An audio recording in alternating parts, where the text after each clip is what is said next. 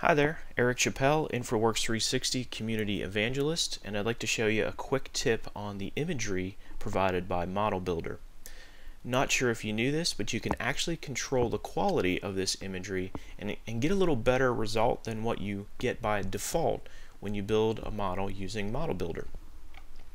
Once you've built the model, if you want to increase the quality of the imagery, you need to open the Data Sources panel and find the line item that represents the imagery for your model.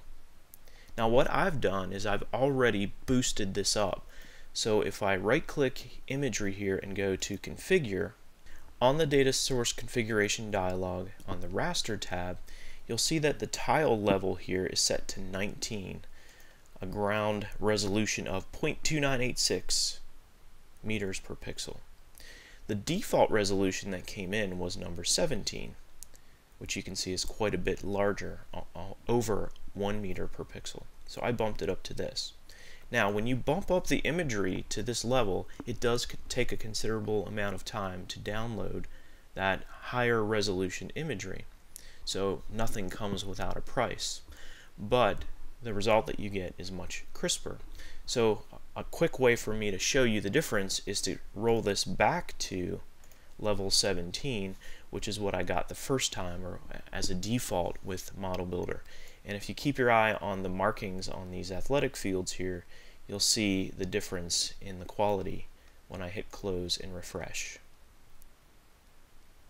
So remember, we're bumping back now from the highest resolution available, which is that level 19, back to 17, which is what happened when I created the model with the default settings.